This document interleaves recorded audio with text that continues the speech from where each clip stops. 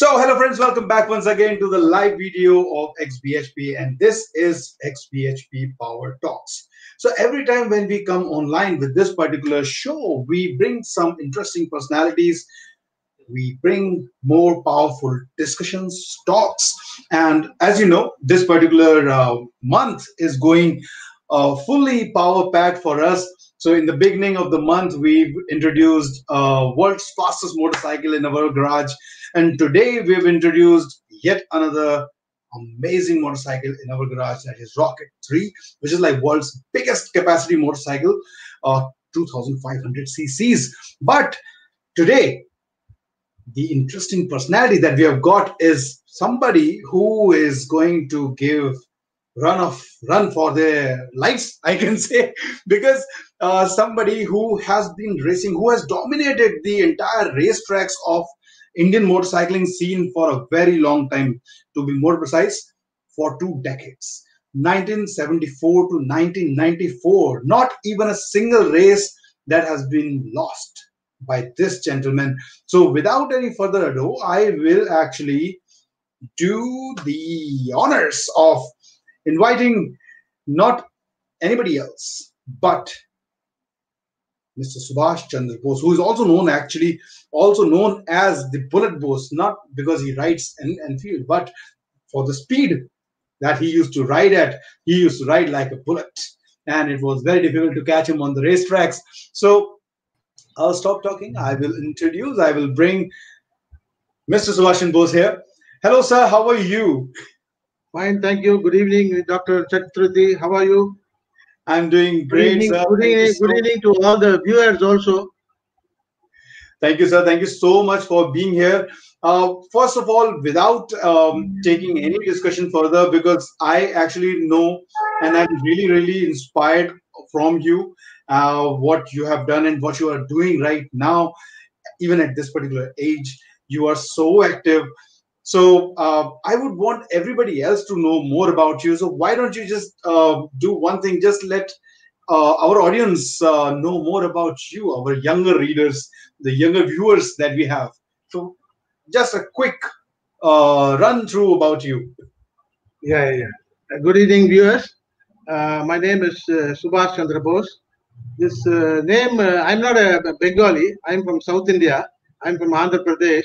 My grandfather was working with Subhash Chandra Bose in the National Army. So he wanted one of the grandsons to have that name. So that is how I got this name, Subhash Chandra Bose. So initially I thought, what is this name? When I was studying in the school, people used to bully me, Bose. I used to think, what? This name is Subhash Chandra Bose. I was a little bit uneasy those days, the school times. But later on, when I came to know who Subhash Chandra Bose is and the fame, whatever he had, so then I was feeling proud that I've got a very good name in my father has kept. So that is how it is. I'm from the South India. I'm from Andhra Pradesh, and I am now 70 years old, and I still ride motorcycles.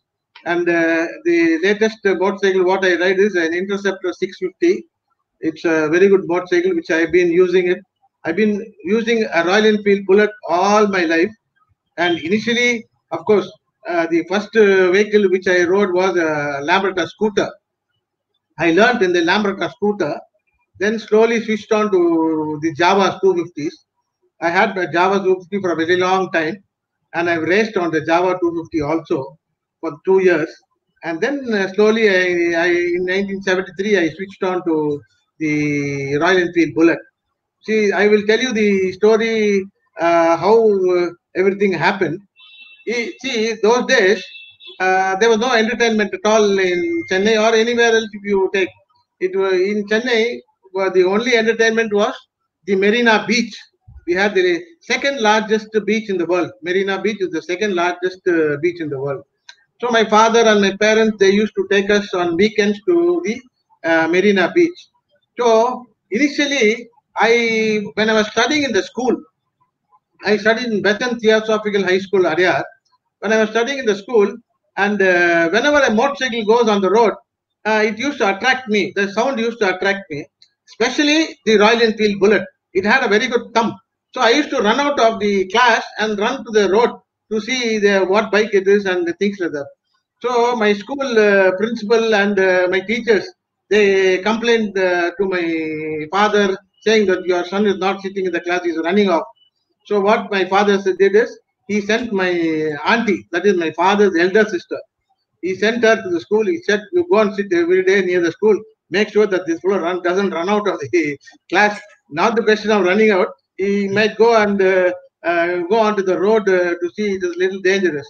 So that is how the bug bit me. That sound, that thump of the Royal Enfield is the first thing which gave me the inspiration. Then when during the holiday, that is on weekends, my father used to take me to the Marina Beach. And in Marina Beach, I'll tell you, the first generation, I'm talking about people who are elder to me, the first generation people, they all had fantastic motorcycles. They had the Norton Dominator, the Triumph Tiger 100, the Speed Twin, the BSA Gold Star, BSA Golden Flash, the Royal Enfield Meteors. All these bikes were all there those days. All the elite people, sons, they all had these bikes. Plus, on top of it, they had fantastic cars also. They had Austin Healey, the MG, and the Jaguars. But all those people, they used to come only on the bikes to the beach near the Gandhi statue. So whenever the bikes are parked there, I used to go and stand next to the bikes, and I used to get interested, and I used to see what bike this is, what bike that is. Then these people, they were so generous. They used to ask me, "What, my dear friend? What are you looking?" No, no, sir. This bike looks very nice. It has got two silencers. The bike sound is very good. Can you start the bike and show me? So they were generous, and they were. I'll tell you, I'm very lucky that I'm born in the generation of gentleman's generation. They're all perfect gentleman's generation. I was born. So they used to say, "My dear friend, do you want to have a ride on this bike?" They said, "Yes." I used to tell them, "Why don't you take me for a ride?" See, like how in England they had that Three Aces Cafe, where the cafe racer was born. Similarly, these bikes, all these bikes used to be parked there, and from the Gandhi statue to Marina, Buharis, there was used to be a hotel called Buharis. It's about 2 kilometers from there. So what they used to do is they used to take us for a ride up and down, and sometimes they used to have a small this thing also. Who will go the fastest? Like how they used to do on this cafe racer in the three aces in London or UK. So everybody, but once I sit on a Norton, the next person, that is, I'll tell you the names also. This is Mr. Dastur, and there was another person called Menon. His name was Cutlet. He had the best bikes. He had the Vincent Black Shadow also. He had Norton Dominators. Then it was Maha. Then it was Damu. Then Hari Rao was there. And like this, a lot of people who were having these bikes, they used to come there, and they used to go up and down on this Marina Beach, and they used to take us for a ride. So that is how this bug bit me. Then slowly, of course, these people, because they are the first generation in Chennai, the racing started somewhere in 1955. So these people, they used to go to the track, and they used to have a lot of fun there.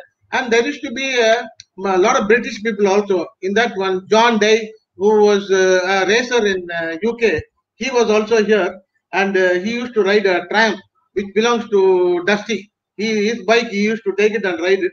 And they used to have some small drag race and small competitions there in Cholaram. Cholaram is a Second World War abandoned airstrip. So the surface was very good, and they used to get permission from the Air Force people, that is Tambaram Air Force Station. They used to give permission, and then all these people, they used to have a lot of fun. They used to have some small competition races. Even the cars used to be there, the MGs, the Jaguars, the Austin Healey, all these cars, they used to be there, and they used to have small fun there. So racing started in Chennai in somewhere around 1955-56. But Right. the serious racing started late 60s, maybe 65 onwards. See the first Grand Prix, if you take the first Grand Prix was organized in 1971. But I started racing in 1968. 68 means these people who are the first generation people, they introduced me to a person called Mr. Dwaraknath. Dwaraknath is a person who's got the Lamrata dealership and authorized service point. He used to prepare Lamrata scooters for one Mr. Pratap.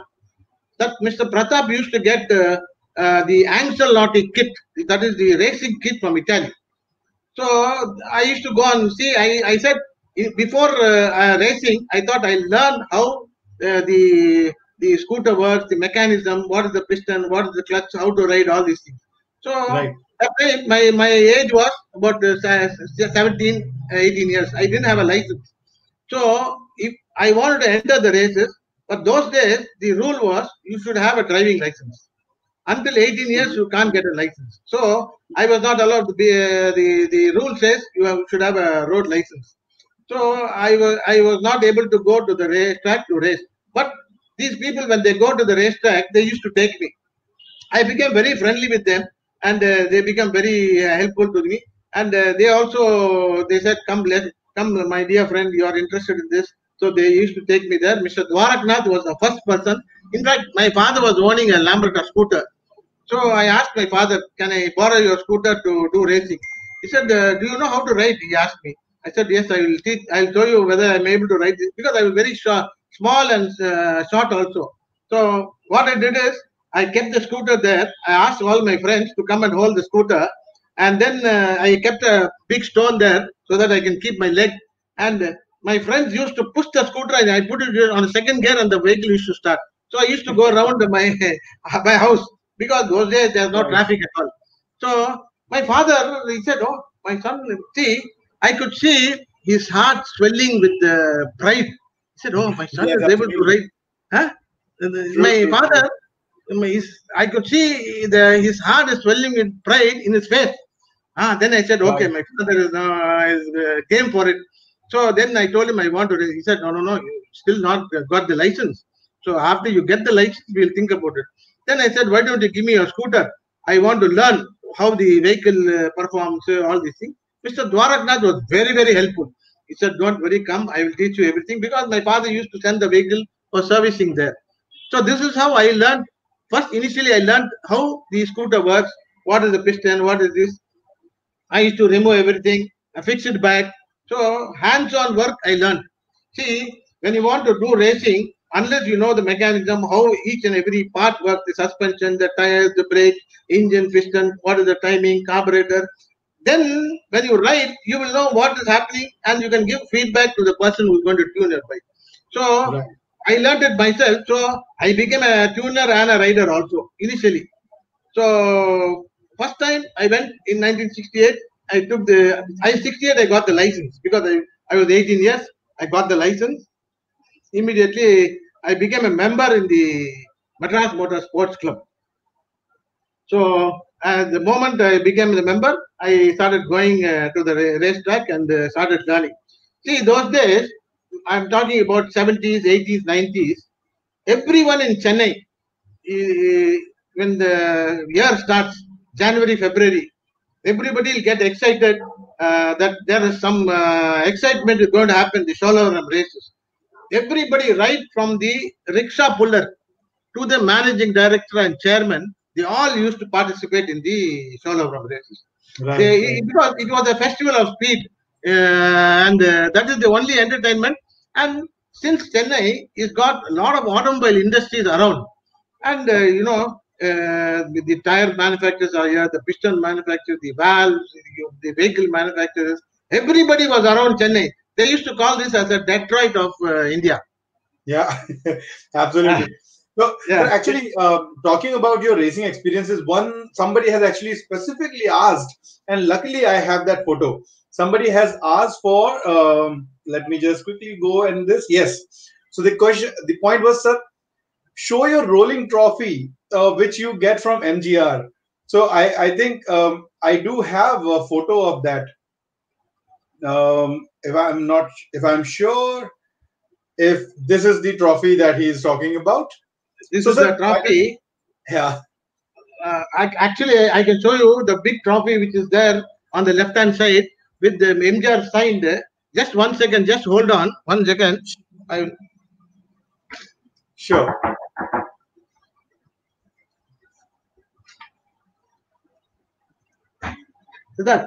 ఇది వచ్చి అక్కడ pan చేయగలమా?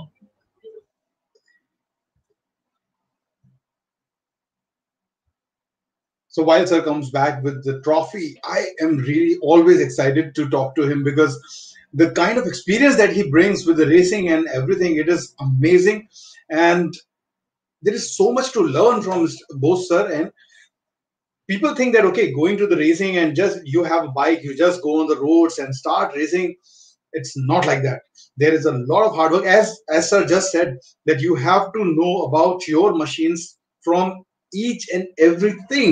You need to know how your bike's working, how your clutch works, how your gear works, what kind of engine you are riding on, what kind of engine oil goes into the motorcycle that you want to ride on the racetracks.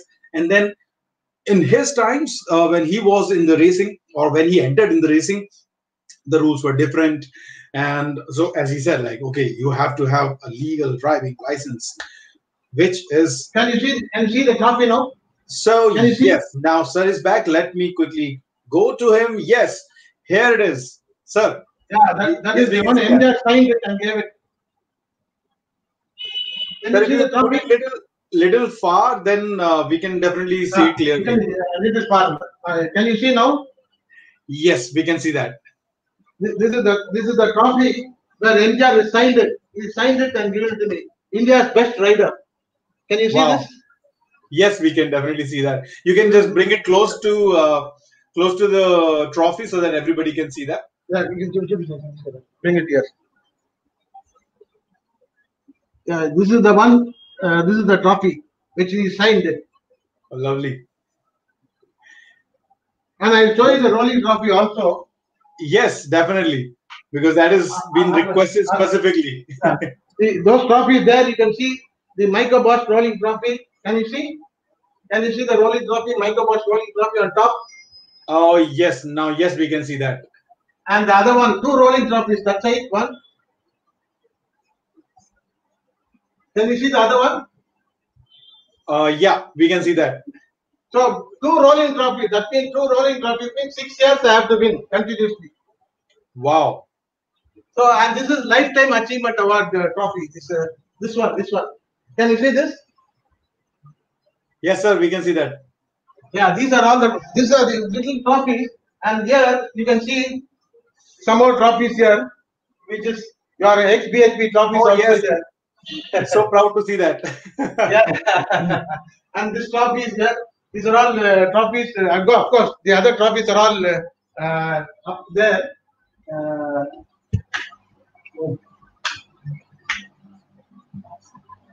Since you wanted to see the trophies, I had taken the laptop up and down. I hope that's okay, sir. That's great. And thanks to your son, who is doing all the efforts to take it, to show us all the trophies all around. Yeah.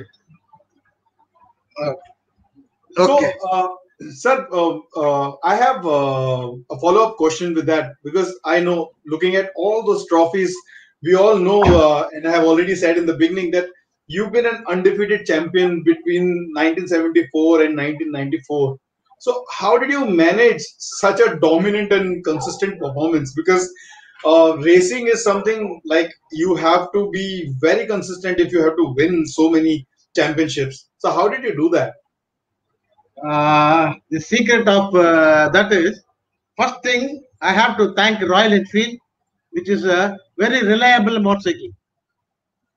Lovely. Okay. Yeah. That never till today, my Royal Enfield has never let me down.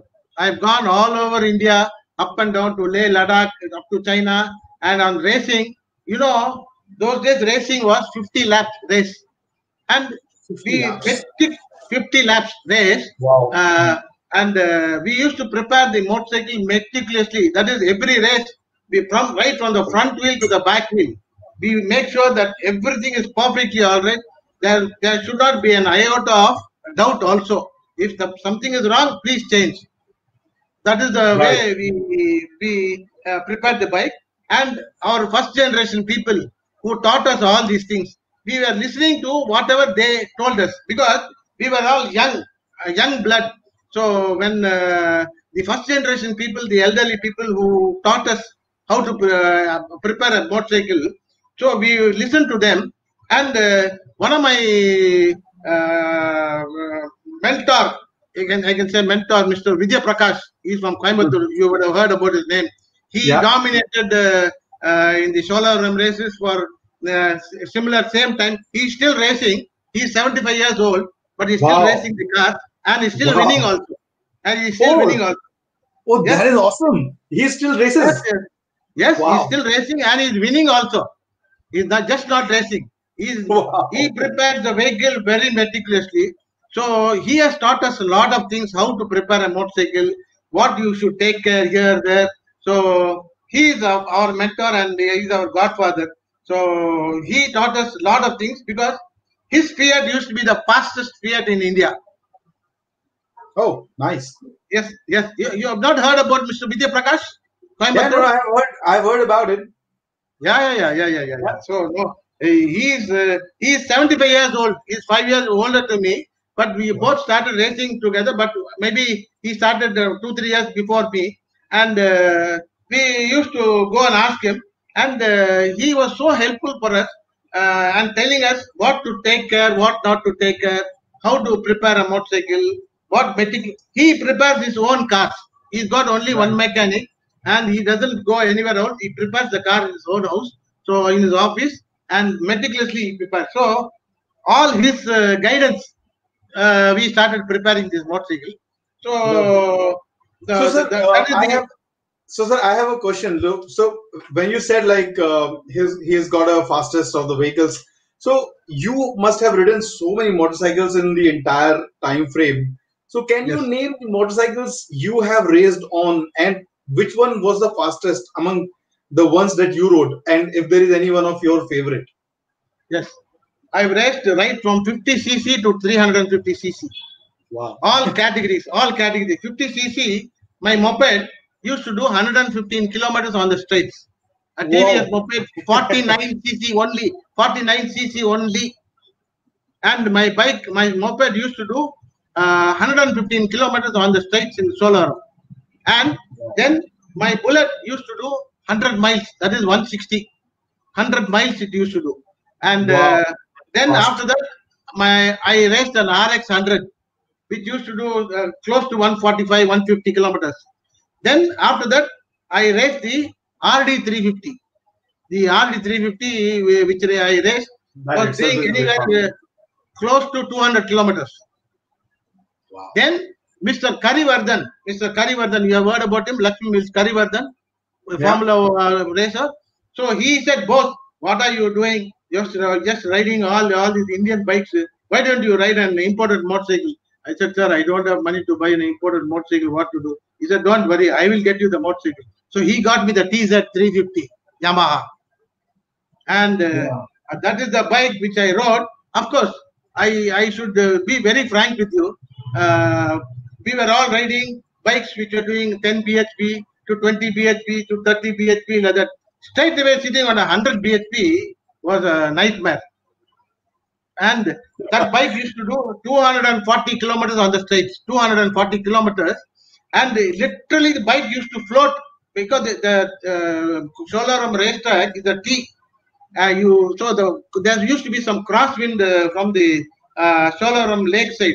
So as you come there, because it's got that full fairing, the bike used to shift to one side. We used to be so scared.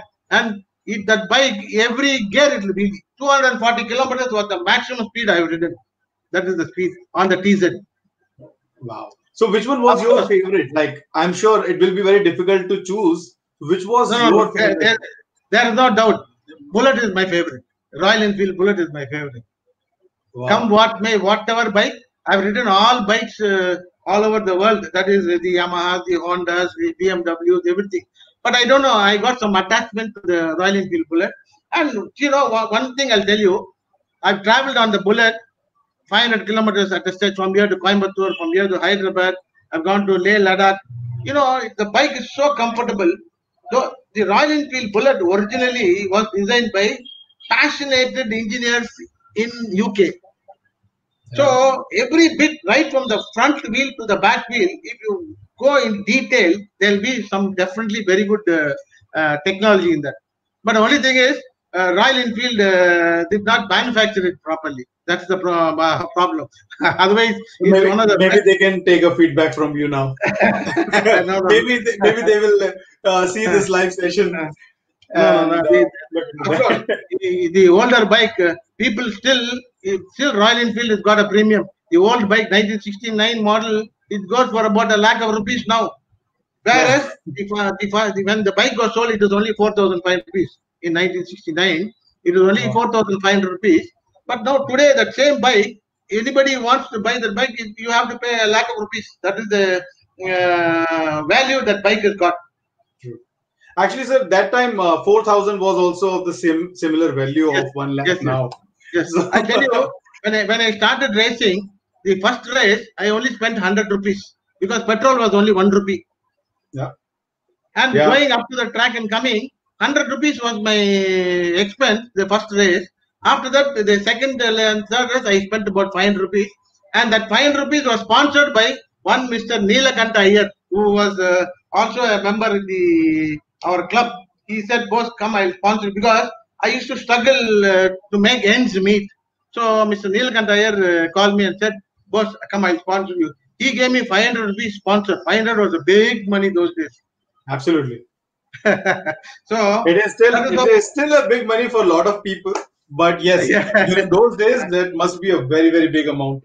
Yes. It was a big money, and they were so generous. And you know, when they see that our boy, that is, I'm a Chennai person. When a person was winning races, everybody came forward to help me. I'll tell you, those days, all the manufacturers in and around Chennai. I will tell you how my bike was prepared actually. Initially, my friend Mr. Narayanan, he owns the Royal Enfield Bullet, which I raced first in 1973. He offered me, because there were a lot of my friends there who had Javas and the Bullets. After the Lambretta, I raced on the Java. My friend Rajeshwar Ramprasad is the Raja of Ramnath. He had the Java. He said, "Boss, you have some talent. Why don't you race the Javas?"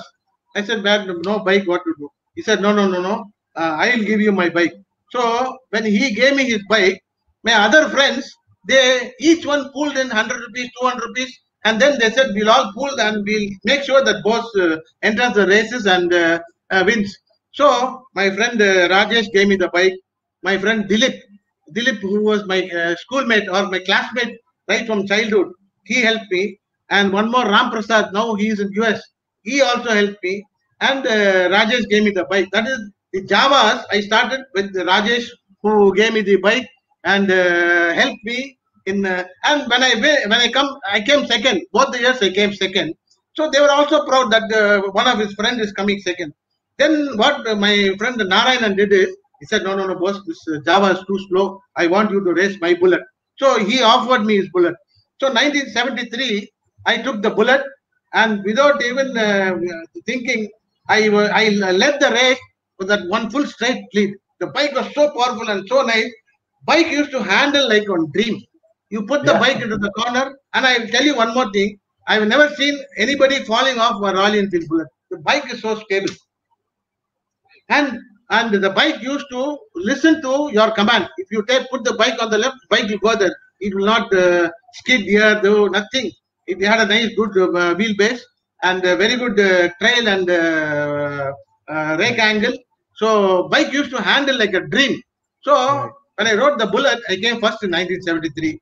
They were all so happy that I had come first. So that was the first race which I won. And all my friends, they were so happy. Then they said, no, that was a club band race. They said, now you have to enter the open class. Open class means in 1973, the federation was formed. Till then, the federation was not there. There were only certain rules. The club rules were there. They used to say this is the CC you have to race and things like that. So 1974, that is the first time I entered the open class. In the open class, when I entered, there's a lot of technologies that you have to make sure that the bike is fast. Second thing, you have to make sure that the bike is reliable also. 50 laps. In the 49th lap, if the bike packs up, finished, your race is over. So we prepared the bike, and for preparing the bike for the open class, one Mr. Ashok Krishnan, he is already a champion on the 250. He is raced in Sri Lanka in the 70s. There was, you see, India and Sri Lanka, they were very friendly. They used to have racing was recognized in Sri Lanka. Those days it used to be called Ceylon, not Sri Lanka, Ceylon. So people from India used to be invited. So Mr. Bhaskar Rao, he was the godfather for me on racing, because he is the one who first started racing the bullets, and he won the first Grand Prix. Bhaskar Rao was a very good rider and very good person who helped all of us. So Bhaskar Rao, Prithvi Bawaja was another person from Bangalore who actually recognized me after the 1974 races. He took me into the factory team. Then Bhadradri, then Hebar, Ashok Krishnan, all these people, they all had gone to Sri Lanka for racing in the 70s. I'll tell you, to go to Sri Lanka, we used to buy a ticket for 135 rupees. There used to be a train in Egmore. We used to sit in the train and put the bike. I used to go along with them. I never raced. So you go up to Rameswaram, you unload your bike. There is a ferry, 3 hours ferry from Rameswaram to Talemanar. All right. You go on the ferry. Entry of Sri Lanka. Yeah. Then we put the bikes again in the train and we go to Colombo. So that is how we went to Colombo. This adventurous thing. All my friends, Ashok Krishnan, Bhaskar Rao, Bhadradri, Hebar, Prithvi Bawaja, these people all raced in Sri Lanka. I never raced in Sri Lanka. I only went along with them. And the following years, in 1976, JK brought their cars. That is Lalwani and Nazir Hussain. They were the top drivers those days, the Formula cars. They did the Indian Formula cars. So they also were invited to Sri Lanka. So Mr. Ajaypat Singhania, JK Tires chairman, managing director, he said, why you want to go and put the cars in the train? Why you want to go ferry? He hired an aircraft, Safari Airways. We all went in that aircraft. We landed in the racetrack itself, Katanaga airport. You see, airport and the racetrack was next to each other. So in style, we went in style. We went and landed there. We parked the plane, and the plane was a pitch for us. We used to sit in the plane and watch. You all reached that. You all reached there like a talaiva. Yes. So we also went in the aircraft. That is Mr. Ajaypat. We have to thank Ajaypat Singhania, who is no more. He only arranged that aircraft, Safari Airways. We all went there. That time Somender Singh also came from Mysore. He is a Java rider. He is also a champion in Javas. So Ashok Krishnan, Somender Singh, Bhaskar Rao, Bhadradri, all these people went there. Then after in 76, that is in 74, when I won the Grand Prix, then they saw some potential in me. They said, okay, Bose is riding consistently. And the factory people approached. That is, factory people means Mr. Prithvi Bawaja was the factory team authority. So he had gone and recommended my name to Mr. S.R. Subramaniam, who is the managing director of Royal Enfield. So he called me and he said, Boss, are you interested in racing? I said, yes, sir, I'm interested in racing. I will help you. Prithvi Bawaja said, you're a very good rider, so we will help you. Because I had no other go, because I didn't have a bike, I didn't have a sponsor. So immediately when the factory recognized me, I said, yes, I will join the team. So I went and joined the team, and then there was no looking back at all. From 76 onward, Prithvi Bawaja, he's an engineer who did his engineering in US. Very knowledgeable person. He taught us so much. And he had a person called Pashupati, his right hand. He is the one who always prepares all the bikes. The bikes were prepared for me, Bhaskar Rao, Bhadradri, everybody. So, and Prithvi Bawaja used to race the Crusader, 175 Crusader. The Crusader used to be a very good competition for the Rajdoot. That 175cc class was a very competitive class where see, I'll tell you one more thing. Those days, all the factories had teams. The Swega moped, I don't know whether you have heard it. That is the first moped in India. The Swega moped, it used to be prepared. I mean, they have a factory in Tirupati. They used to have a team. The Swega moped, that they used to have a team. Then Rajdoot from Escort, they had a team, factory team. Royal Enfield had the 175 Crusader team. Then Java had a team from Java. Rustam Harmazdi, the Lakshman Rao, Shinde, they all are factory riders. They used to come and race. Royal Enfield had a 350 class race. So all the manufacturers used to take part. So the competition was very good, and there was also privateers who had entered. So that is how racing started. And one more thing, for me, initially, the manufacturers around, we wanted to get a high compression piston. So unless we go to England, those days importing any one small part also is very difficult. So we went and approached India Pistons. Mr. N. Ramani, Mr. Ramani, who is no more, just recently passed away. He said, boss, if you can give me one sample, I will prepare the pistons for you. So one of my friends had the high compression piston, Heplite piston. We went and gave it to him. Sir, can you make this piston for us for racing? Immediately he said no, without even thinking. He said, don't worry, just give me some time. He made 100 pistons and he gave it free for everybody. They have a outlet called George Oaks. So he gave everybody, whoever is racing bullets, everybody got 10.5:1 piston. So when you put a 10.5:1 piston, you can't use ordinary fuel. You have to have high octane. So all our friends those days, Mr. Vijay Prakash also was a member of the flying club. Mr. Dusty was in the flying club. And one of my friends, Dilip, I told you, he's my childhood friend. He was learning flying. So he used to get 100 octane, 100, 130. It's called the downgraded fuel. It used to be in green color. So we used to put the bike will run only with that high octane. So the moment we got that high octane petrol, and the other combination was the Castrol. Castrol oil, we used to use Castrol R. It is a vegetable-based oil meant only for racing. Wow. Castrol was so helpful for us. They used to import that oil only for us on 5-liter can. And for that 5-liter can, which is peanuts, I used to write full Castrol on my name on my bike. Yeah. So not many people would be knowing about that particular fact that that particular grade of oil was at that kind of level. It's a vegetable-based oil only for racing.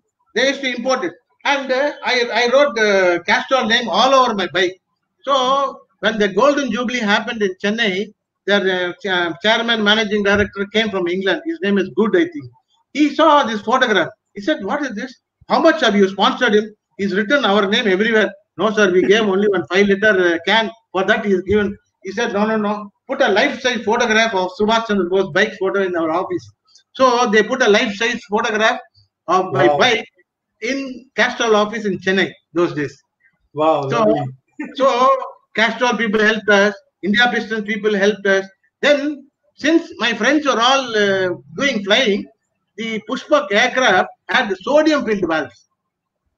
The sodium-filled valves, when you put it on the vehicle, it will bring the temperature down in the combustion chamber. So my friends, they bought the old valves, the sodium-filled valves, and we turned it and put it onto our Royal Enfield Bullet in the exhaust valve. So immediately the bike transformed because the combustion chamber temperature itself came down. Then what we did is, since it is a 50-lap race, bike had only one plug. The other side it had the decompressor. Those days Royal Enfield had a decompressor in the bike.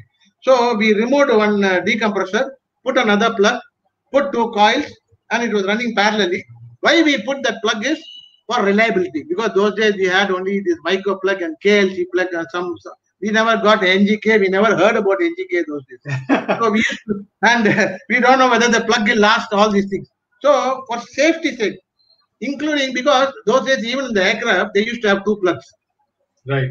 So we put two plugs there, one plug this side, one plug this side, and the fuel used to go inside, and the combustion used to take place very nice. And the engine note totally changed, and it is asked for better fuel tuning on the carburetor. Yeah. So Right. what we did is, those days we never had carburetors, and when in 1968-69, when I started racing, Mr. Muthukrishnan, he is the chairman of UCAL fuel system and things like that. He saw me on the racetrack. He said, "Boss, why don't you come and join my company? They are the manufacturers of carburetors, Solex carburetors and Ibex carburetors, things like that. They were the suppliers for Ambassador, Fiat, Herald, motorcycles, everything." So I said, when a job is getting, when I'm getting an offer as a job, I said I went and joined them in the R&D. So immediately I said I want an Amal carburetor, because Amal carburetor is meant for the 4-stroke. Mikuni carburetor is only for the 2-stroke. If you put a Mikuni carburetor on a 4-stroke, it is very difficult to tune because it's got different circuits. So Amal is the best carburetor for the British bike. So they imported a carburetor, Amal monoblock, Amal concentric, and then Amal, son of Amal. There are two carburetors, both they imported it, and we tuned the bike with the Amal carburetor. That's all. Bike transform. The transform means the bike started going faster and faster, because we never knew that this plug is going to do so much. Only for reliability we put, but for our luck, the bike started performing differently. So, and the second, when the bike started performing, bike did not start handling. The handling became a little difficult because the tires were not able to take the power and this thing. So those days we used to use the Dunlop Universal. But those days, we had a lot of people from abroad coming, right, from UK, Sri Lanka, Japan, Kenya, all these things. So Right. that time, the Isle of Man was won by the British bike with the Dunlop TT100. It's called TT100. I don't know whether you heard it. It's called the Dunlop TT100. It's one of the best tires those days. So the British people, they bought a set of tires for me. I said I wanted a tire. They bought the tires. The moment when I raced, I started racing, and my lap timing was 2 minutes 1 second. That is the fastest I did those days. Wow. In That is still very fast, even for the today's standards. Yeah. Now, the moment I switched on to the Dunlop TT100, I cut 5 seconds. The bike became so good, bike started handling, and I did 1 minute 55 seconds. It was so fast, and the bike used to handle so nicely. The tire was flexing nicely, nice grip. It's called Dunlop TT100. So those tires actually gave us a lot of things. That is the time when MRF jumped into the racing scene. So they bought their tires. They said, "Why don't you try our tires?" We fitted their tires, and we were not able to handle the bike. The bike was juddering all over. Then I told them, "Your comfort is not all right. See, this tire is giving so much of performance." So Yeah. please So- check what the hello, yeah. Yeah. No, sir. That's okay. Please go ahead. So Mr. Maman Maplay, he is the chairman, managing director of MRF. He is a down-to-earth person. He came to the track and he said, "Boss, we will develop the Indian tire. Why do you want to use a Dunlop TT100? We will develop the tires." I said, "Okay, fine, but the present tire what you have given is not good. We will not ride with that because bike is not handling." So they came. We took about 10 bikes to the track, 10 riders. Took the competitive tires. Those days there used to be a tire called Firestone, Seat, Dunlop, all these tires. On the only 3 motorcycles were there. That is Rajdoot, Java, and Bullet. So these are the only 3 manufacturers. We fitted all the tires on these vehicles, and including the MRF tires. We did 50 lap clockwise, 50 lap anti-clockwise to see how the tires are behaving. And we put this Dunlop TT100 also. Dunlop TT100 was out of the world. And of course, the Indian Dunlop Universal was good, the Firestone was good, and MRF was not that good. So immediately they checked what the compound was, and they went and did a lot of research. That time, Mr. Maman Maple was there, and Mr. Nauraj, he was the general manager for marketing. Very nice gentleman. And then Xavier, Mr. Xavier was in the R&D. They all came to the track. Mr. Maman Maple is sitting in the hot sun in the track. And we developed the MRF tires were developed by me and my friends, whoever came to the track. who helped us riding the bike 50 lap clockwise, 50 lap anti-clockwise. That is how MRF came up into the racing. And MRF came, Castrol came, India Pistons. Then I told you about the sodium filled valves, which we got it from the aircraft. We put that, we got very good performance in that. Then we went and asked Rane Valves, Mr. L. Ganeshan. He's one of the organizing committee. So I said, we want some valves. Why don't you have? He immediately made the sodium filled valves for us. So everybody helped us in doing. See, those days we cannot import anything. Everything was, all the components which ran on my bike is all made in India.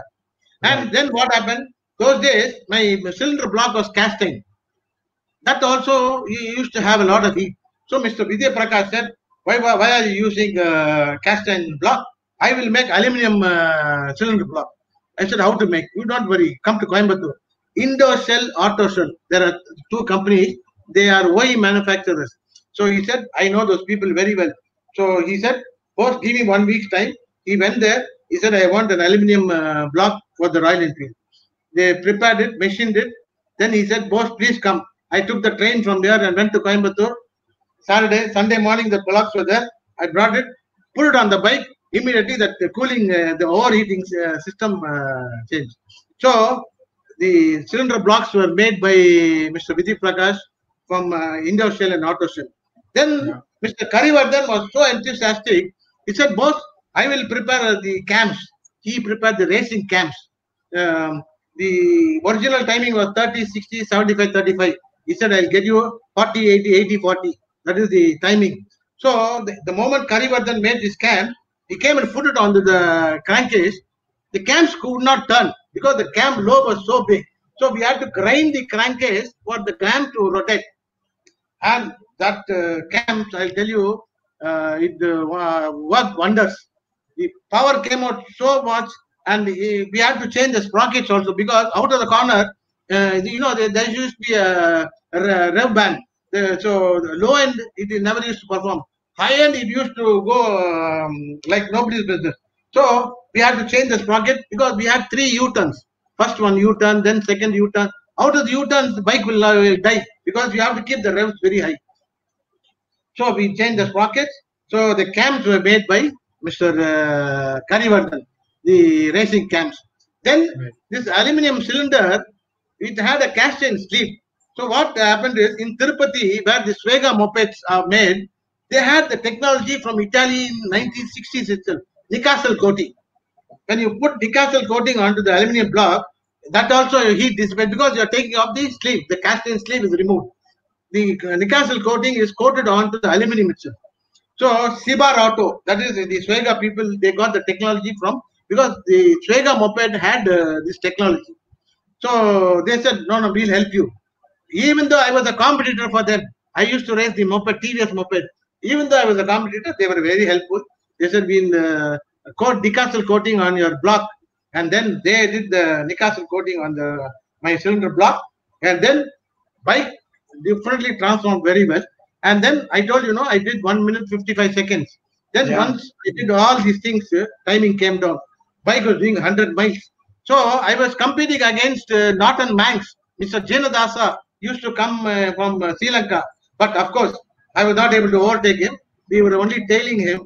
But we were happy that at least our Royal Enfield, that's a thoroughbred racing motorcycle, the Norton Manx 500cc. We were able to be along with him. And he was doing 100 plus miles. We were doing 100 miles. So the competition was very good.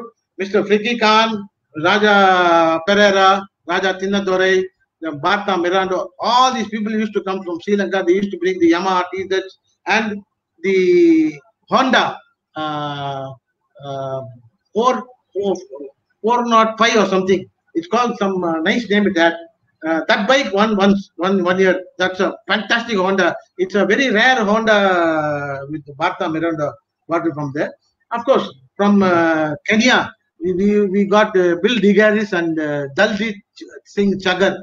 They bought the Yamahas from there. In fact, I used to race on an ordinary helmet, Indian-made helmet. Then they said, boss, you're racing a bike which is doing 100 miles. Why don't you get a good helmet? I said, what to do, sir? I don't have it. they bought a Bell helmet for me from Kenya and presented the helmet to me. That is the helmet which I'm using, which is written Bose on the in the photograph. You can see that white helmet. Yeah, Bell absolutely. helmet was given by Mr. Bill Digaris. He bought it and gave it to me. So this is how we traveled. And then all these people in and around Chennai, the manufacturers came and helped us. They were all very, very helpful. And Mr. Pasupati was there, who was the right-hand man for Priji Bawaja, who meticulously prepares the bike. You asked me a question, how is that your bike never packed up at all? So the bike was prepared so meticulously. Only one race, I think in 1982 or something, I was leading the race, and in the last 48th lap or something, the oil was coming out from the breather, and it was hitting my tire. So what I did is I didn't want to risk the race, so I slowed down. The 49th lap, I slowed down, and I thought I'll cruise. By the time the Java, which was prepared in Pune, Kochar, he overtook me, and he finished the race there that year. And after that, I think KT Jaikumar, he also finished, because I wanted to finish the race. I didn't want to stop, or I didn't want to fall. So that was the race when the Javas came first in one race in the Grand Prix. So this is how I'm. Yeah, tell me, So, please. sir, the racing scene during those times were very different than what we have now. So, what is your like? If I would like to understand from your perspective, that what do you think? How is the current trend of motorsports in India? Like, how do you perceive that? No, no, one thing I'll tell you. People who raced during I'll tell you, it's the golden era of Indian motorsport. 1955 to 1989, till it was Solaram. It's called the golden era of Indian motorsport. Everybody who raced on the each and every class, that is the Rajdoot class, Mr. Badradi was there, Prem was there, then Namazi was there, Hebbar was there. All these people who raced those bikes, they also knew how to prepare their motorcycles, and how they knew what is handling, what is the technology on the motorcycle. So each and every class, the person who rode had very good knowledge, and they know what they have to do for the handling, what for the power. And similarly, in the 175, all these top riders were there. Similarly, in the 250 class, Ashok Krishnan was there, Somander Singh was there, the factory team, Hormuz, Lakshman Rao and Shinde was there, then MG Ashok was there. Then from Pune, we used to get Surjit Singh. See, everybody who rode a bike, they knew what the bike was, and they knew what. So there was a lot of reliability, and the bikes were also very powerful. In the Royal Enfield class, I was there, Mr. Bhaskar Rao was there, Bhadradi also rode, Rams Ravi, one of my friends, he also rode, Ramanathan was there, A.T. Jaikumar was there, then Jafar Ali. All these people, they all knew about the motorcycle, and they know what is it. And one more thing, each and every class had 30 motorcycles minimum. Right. I'll show you. I don't know whether I can show you the photograph. You can see in the start line the number of bikes taking off. Each class, that is, the races used to be concurrent. 175, 250, and 350 used to be concurrent. So the fastest bikes were standing in the front. Then the 250 will stand. Then the 175 will stand. You can see at least minimum 60, 70 bikes on the track. Of course, the track was very wide. It can take 60, 70 bikes. And all the bikes were reliable. Each and everyone used to finish the race. And riding for 50 laps, after 50 laps, we used to come and get on. We never used to feel tired at all. Those days, we never had energy drink, no Red Bull, nothing, no mineral water. We used to drink only ordinary, that Red Hills water, and we never felt sick at all. So, Now, so sir, I have a question. So during those days, do racers used to have a crew like we have now? Because nowadays we all have those pit crews and other supporting members. Do you used to have such people? no. We see, for me, Mr. Pashupati was there, and one more person called Seshan. He's been working with the Royal Enfield dealer for right from childhood. So Seshan and Mr. Pashupati used to be with me, and each and every person had only one or two mechanics only. Of course, all the it used to be called the All India Race Meet. Every club in India, right from the Madras Motor Sports Club, Bangalore Motor Sports Club, Coimbatore Motor Sports Club, Hyderabad, Andhra Pradesh, Calcutta Motor Sports Club, Para, Pune. Pune was the only team, only club. They had only two-wheelers. It's called the Para motorcycle. Then the IARC. All these people, all the clubs used to come. All the clubs used to bring their teams. Teams means there used to be a team manager. There used to be a big contingent coming there. Each and every class, they used to have at least minimum 5-6 bikes, all in bikes and cars. So each and every club, the representation was at least 10 bikes and at least 10 cars was there from each and every town. So you will have minimum about 150 bikes and about nearly 100 cars in the racetrack. Of course, it was only heralds, Fiats and ambassadors. Rajdoot, Lambretta scooter. Of course, Lambretta scooter, I have to mention Don Patrick from Pune. He bought a Kneeler, which was so fast. And then Abdul Samad was there from Bombay. And then we had Sujat Bhai in Chennai. Pratap, he is the person I told you, who got the Ancelotti kit from Italy. He used to race a scooter. Then now later on, his son raced Krish. He raced the scooter there. So there never used to be a big crew, but a lot of friends used to come. On the racetrack, 50,000 people crowd used to be there on the main stage to see the race. 50,000 people. And people going from here to Chennai to the racetrack, it used to be traffic jam. People used to leave at 4 o'clock in the morning to go because it's about 30-35 kilometers. So Right. you get caught in the traffic jam. So people used to leave at 4 o'clock in the morning. One more thing, the government of Tamil Nadu was very, very, very helpful. People who never had transport, all the depots, the transport from the government transport, the bus people, each and every place, that is, we had Mylapore, T Nagar, Adyar, there used to be depots. Solavaram special buses used to go to the track. Not one bus. From each depot, 10 buses used to go, Solavaram special. So many people used to come by buses from there. And if you see, there'll be hundreds of buses, the state transport buses parked in the track. See, everybody used to be coming. People used to come in auto rickshaw. People used to come in the cycle rickshaw. Right. And it was a festival of speed. That is January and February because 2 weekends. Right. So everybody used to enjoy. Yeah. So, sir, I'm sorry I'm interjecting in the between, but because we have time limitation also with us, because the amount of experience, the knowledge, and the exciting things that you have to share is too much. I have to tell you some more thing. See, I started racing in the 4-stroke. In 1984, when the 2-stroke came in, the RD 350 and the 100cc, everybody said, boss, enough of your racing. You've been winning so many years in the 4-stroke. Your game is over. They said, boss, game is over. The 2-stroke era has come. So I didn't know what to do. I said, okay.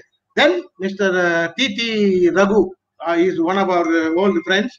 He said, we will start a team, Team Tantex. In that, my dear friends, Raja Raju, twin brothers, they were the brain behind the team. We prepared the moped, 100cc, 250cc, 350cc, Lambretta scooter. And that 2-stroke era, I won the first 350 race in Chennai.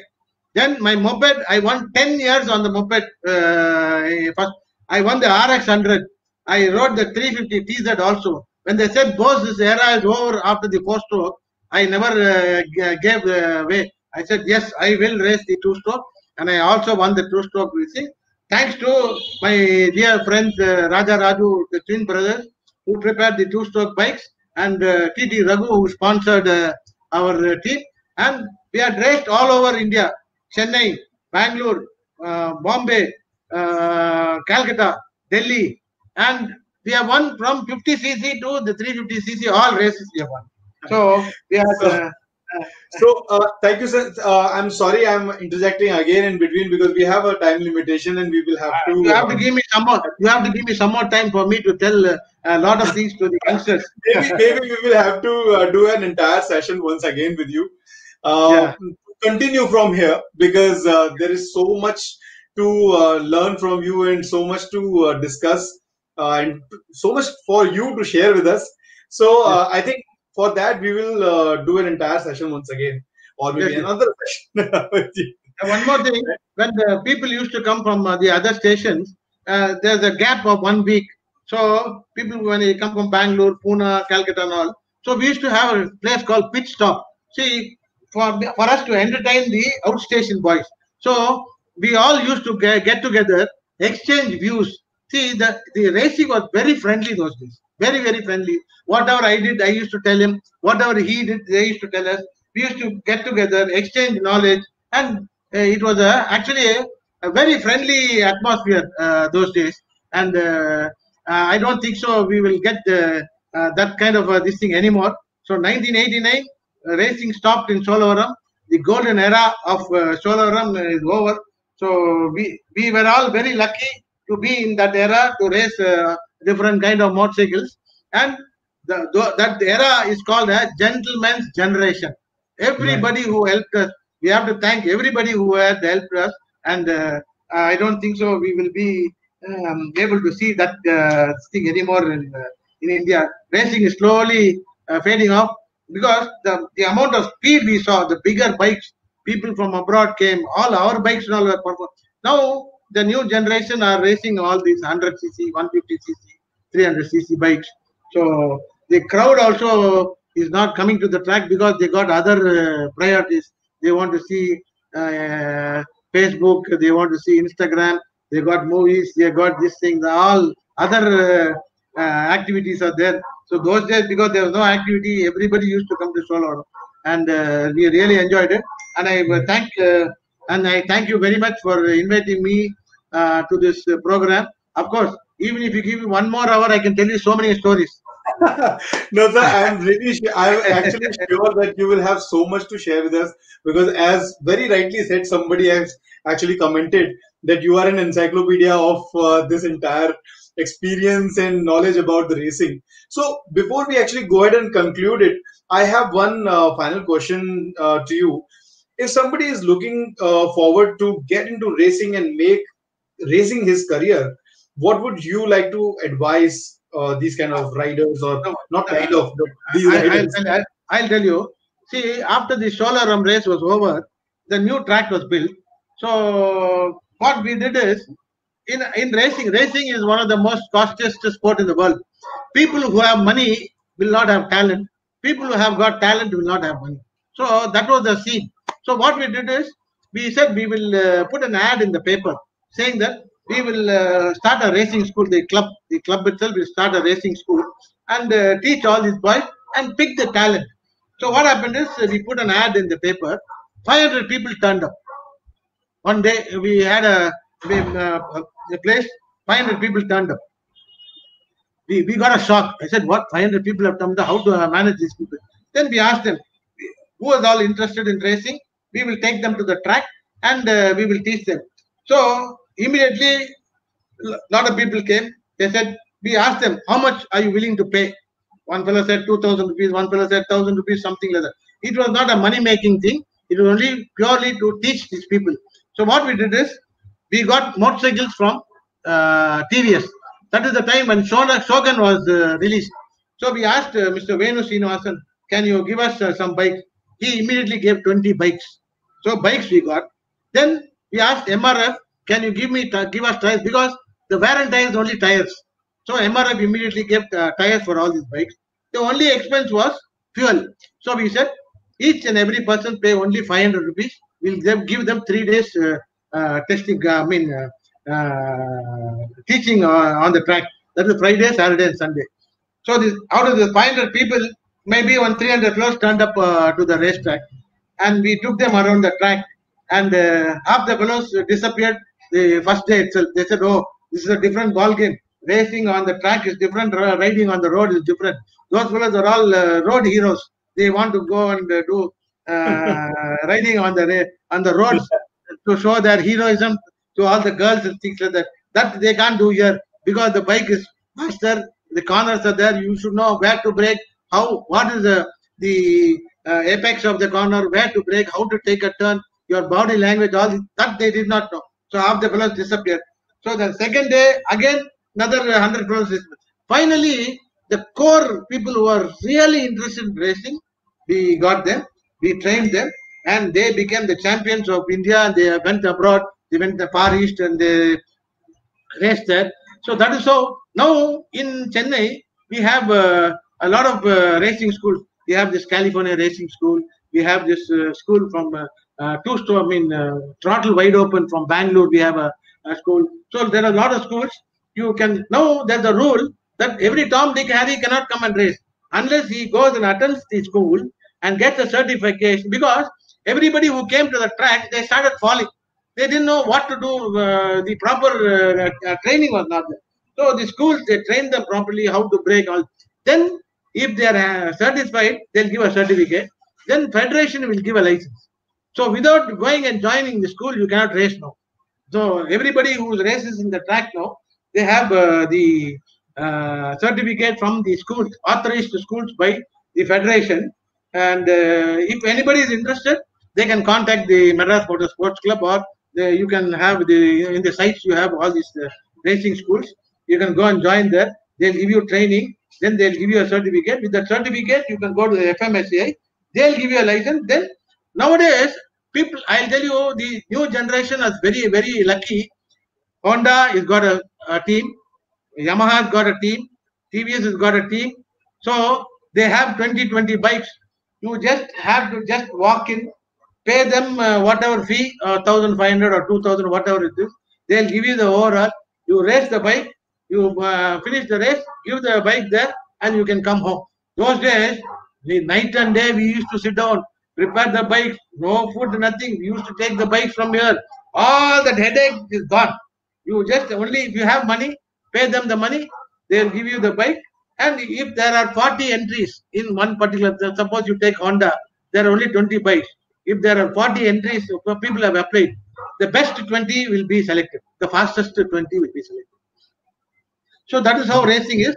It has become very easy now. So the younger generation, they can go and race there. But only thing is, what is happening is, the younger generation, they're all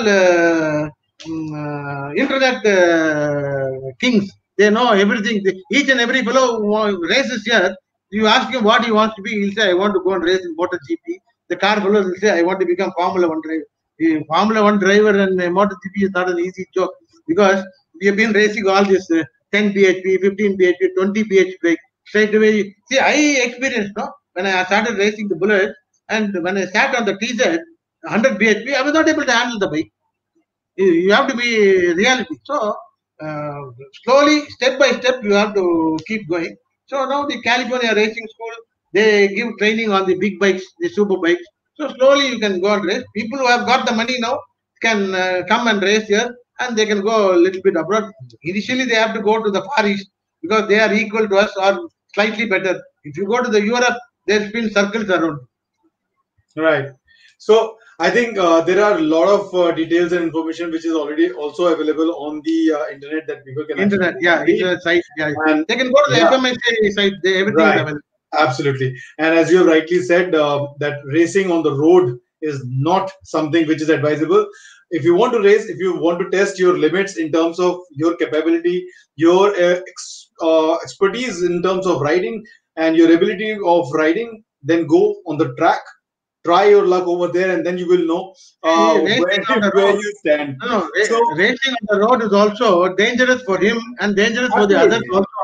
Innocent people get injured. Innocent people get injured. True. So you should not race on the road. If you want to race, come to the track. Burn your energy there on the track. Right. So cool, sir. Thank you so much. Thank you for giving us your time, and I'm sure even if we talk for another 1 or 2 hours, the excitement will always be as high as it is right now, and there will be so much to discuss with you. And obviously, because we have this is the bike I ride now. The Interceptor. I own an Interceptor now, and I keep riding the Interceptor. I'm very happy with the Interceptor. It's very good. For the price of what I paid is a song. You cannot get a twin for this money's worth. So this is the bike I'm riding now. I keep going to Bangalore. I keep going to Coimbatore, Hyderabad, this bike. And at the age of 70, I'll be sleeping. Suddenly at 4 o'clock, if I get up, I'll say, okay, let me go for a ride. I will go to Bangalore. My son will be searching, where is daddy? He'll ring up, where are you? I said, I'm going to Bangalore, right? So I still keep burning myself on the road. So I actually wish that when I am your age, I will be having the same kind of excitement and the energy levels that you have.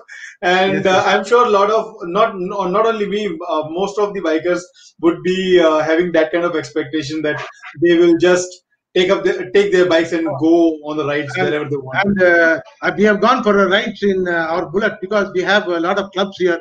The Royal Enfield have a lot of clubs all over India. We have Madras Bulls here. We go for a lot of rides once a month. Right. I've gone to Leh, Ladakh. I've gone to China on the Bullet, and it will never let me down. And one thing I want to tell all the viewers, the youngsters, whoever wants any help, please do not hesitate to contact me. I will do whatever I can for the youngsters. If they want me to prepare a board cycle, free of course.